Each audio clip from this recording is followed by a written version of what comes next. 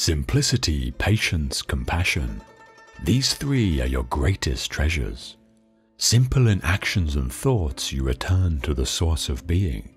Patient with both friends and enemies, you accord with the way things are. Compassionate towards yourself, you reconcile all beings in the world.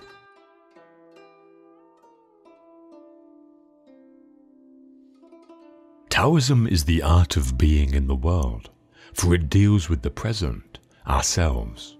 It is in us that God meets with nature, and yesterday parts from tomorrow.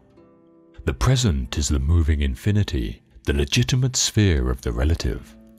Relativity seeks adjustment. Adjustment is art. The art of life lies in a constant readjustment to our surroundings.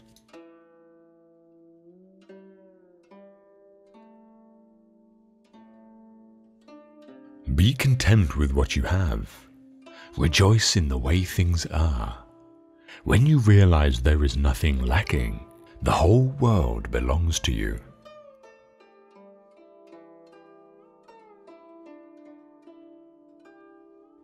Let your eyes see what they see, not what others want you to see. Let your ears hear what they naturally hear, not what others want you to hear. Let your mouth speak your mind freely, and not be constrained by other people's approval or disapproval. Let your mind think what it wants to think, and not let other people's demands dictate your thoughts. If your senses and your mind are not allowed to do what they want to do naturally, you are denying them their rights. When you cannot think, sense, feel, or act freely, then your body and mind are injured. Break these oppressions, and you will cultivate life.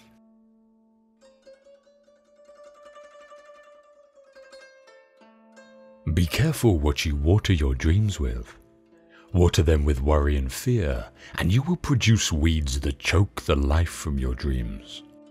Water them with optimism and solutions, and you will cultivate success. Always be on the lookout for ways to turn a problem into an opportunity for success. Always be on the lookout for ways to nurture your dream.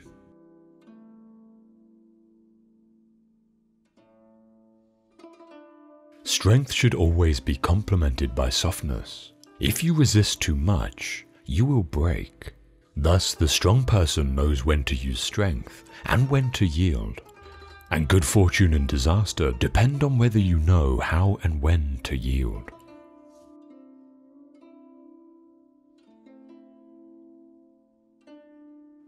Those who do not know how to suffer are the worst off.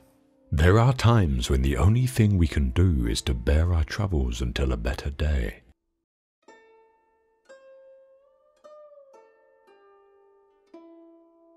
To solve a problem, you need to remove the cause, not the symptom.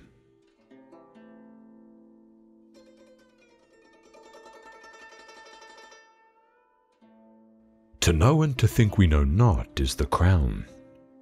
To not know and to think we know is the affliction.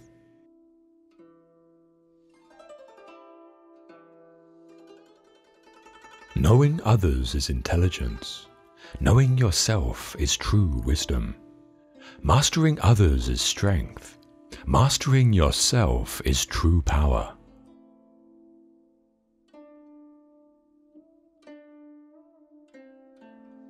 If a branch is too rigid, it will break. Resist and you will perish. Know how to yield and you will survive.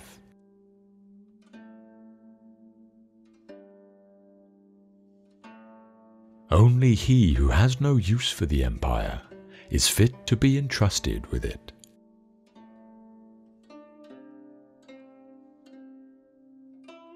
At the center of your being, you have the answer. You know who you are, and you know what you want.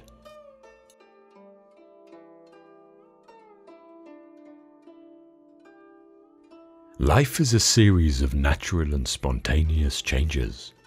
Don't resist them. That only creates sorrow. Let reality be reality. Let things flow naturally forward into whatever way they like.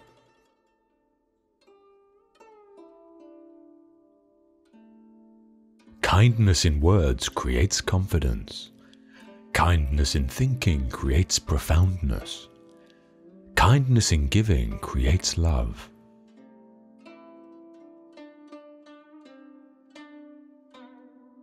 A person with a mind is bound to be filled with conceptions. These conceptions prevent him from knowing things directly, so a person with a mind shall never really know.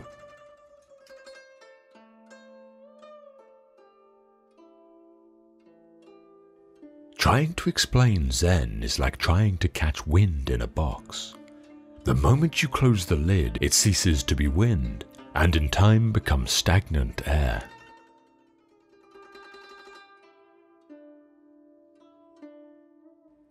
A good traveller has no fixed plans, and is not intent on arriving.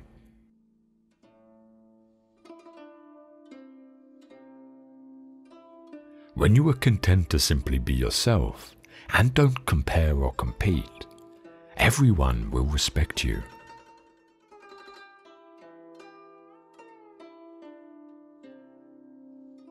The fact is that those who do not see themselves but who see others, who fail to get a grasp of themselves but who grasp others, take possessions of what others have but fail to possess themselves. They are attracted to what others enjoy but fail to find enjoyment in themselves.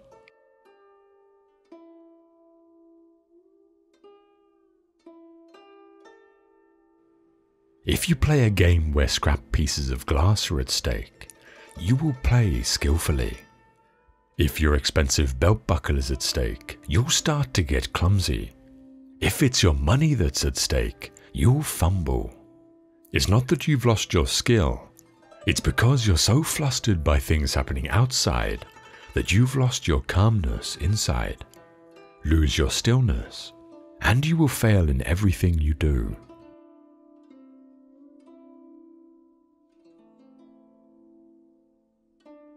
A man with outward courage dares to die. A man with inner courage dares to live.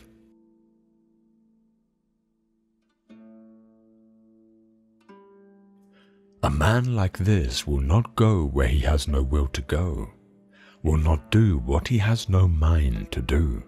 Though the world might praise him and say he had really found something, he would look unconcerned and never turn his head. Though the world might condemn him and say he has lost something, he would look serene and pay no heed. The praise and blame of the world are no loss or gain to him.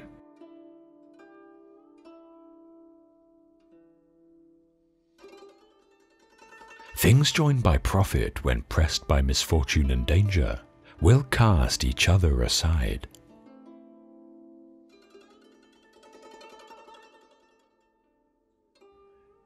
Let your mind wander in simplicity. Blend your spirit with the vastness. Follow along with things the way they are, and make no room for personal views. Then the world will be governed.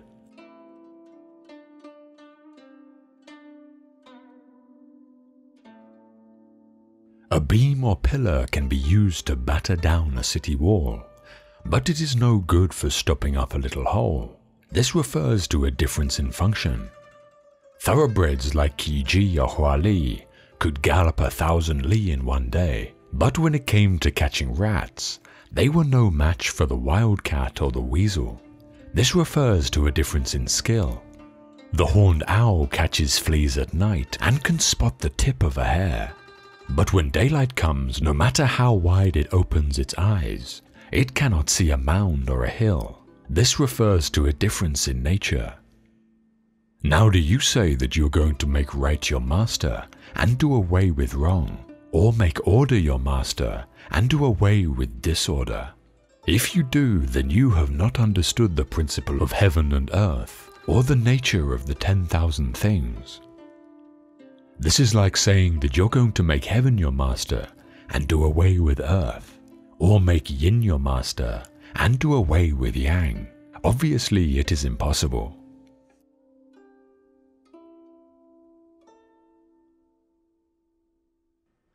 We may be floating on Tao, But there is nothing wrong with steering. If Tao is like a river, it is certainly good to know where the rocks are.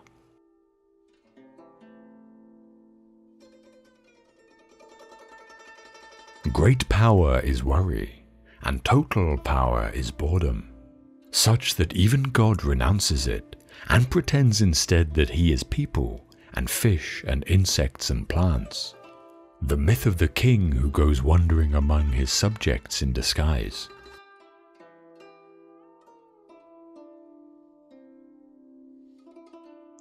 Travel is such a wonderful experience, especially when you forget you are traveling. Then you will enjoy whatever you see and do. Those who look into themselves when they travel will not think about what they see. In fact, there is no distinction between the viewer and the scene. You experience everything with the totality of yourself, so that every blade of grass, every mountain, every lake is alive and is a part of you. When there is no division between you and what is other, this is the ultimate experience of traveling.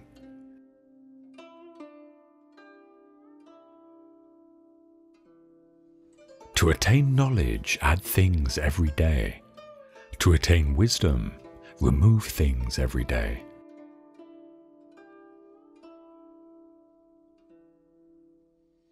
Those who know don't talk. Those who talk don't know.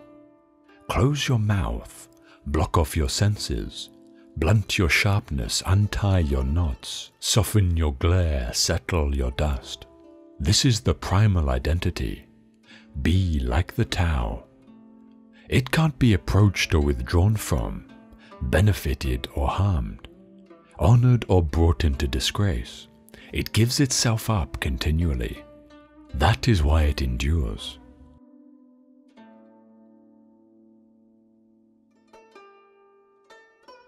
You have only to rest in inaction, and things will transform themselves. Smash your form and body. Spit out your hearing and eyesight. Forget you are a thing among other things, and you might join in great unity with the deep and boundless.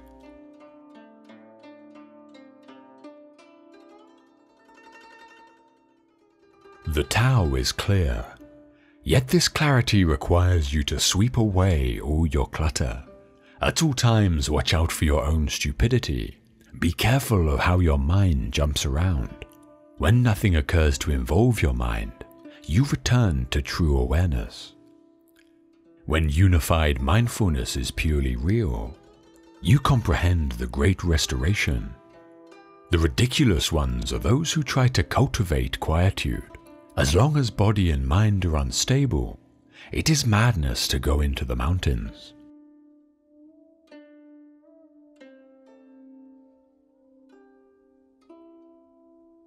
When two things occur successively, we call them cause and effect if we believe one event made the other one happen. If we think one event is the response to the other, we call it a reaction. If we feel that the two incidents are not related, we call it a mere coincidence. If we think someone deserved what happened, we call it a retribution or reward depending on whether the event was negative or positive for the recipient. If we cannot find a reason for the two events occurring simultaneously or in close proximity, we call it an accident. Therefore, how we explain coincidences depends on how we see the world. Is everything connected so that events create resonances like ripples across a net? Or do things merely co-occur and we give meaning to these co-occurrences based on our belief system? Lao Tzu's answer, it's all in how you think.